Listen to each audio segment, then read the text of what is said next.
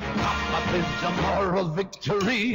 Stand. Game 1 of the 1965 World Series, the Los Angeles Dodgers versus the Minnesota Twins, fell on Yom Kippur, the holiest day of the Jewish year.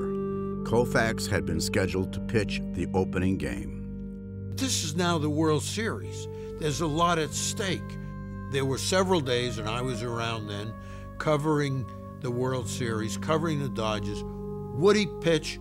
Wouldn't he pitch? Would he pitch? Wouldn't he pitch? This was tremendous drama. I had taken Yom Kippur off for 10 years and Rosh Hashanah for 10 years before that. It's just something I'd always done as respect. But I could always do something about it. There was always a game the day before, so I'd move up and pitch on 2 days rest so I wouldn't miss a start at the end of the season. But this day there was no game the day before.